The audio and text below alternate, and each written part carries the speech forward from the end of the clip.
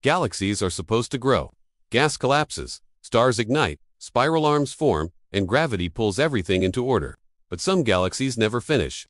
Across the universe, astronomers have found structures that look like galaxies, yet feel incomplete. They have stars, but no clear shape.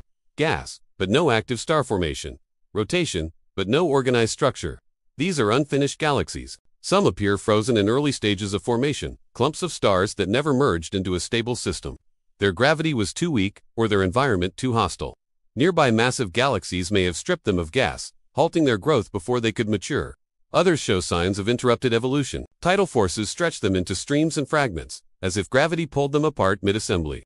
They're not fully destroyed, just permanently stalled. There are galaxies that look ancient but underdeveloped. Their stars are old, yet they lack the complexity expected after billions of years.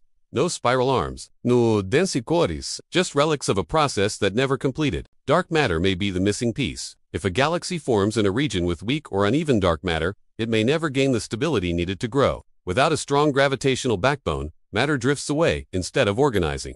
Some unfinished galaxies may even be survivors from a failed era of cosmic growth. Formed early, isolated too soon, and left behind as the universe evolved without them. They exist in a permanent halfway state. Not young, not dead, just incomplete. The unsettling implication is this: galaxy formation isn't guaranteed. The universe attempts to build structure, and sometimes it fails. What we see in the night sky may be only the success stories.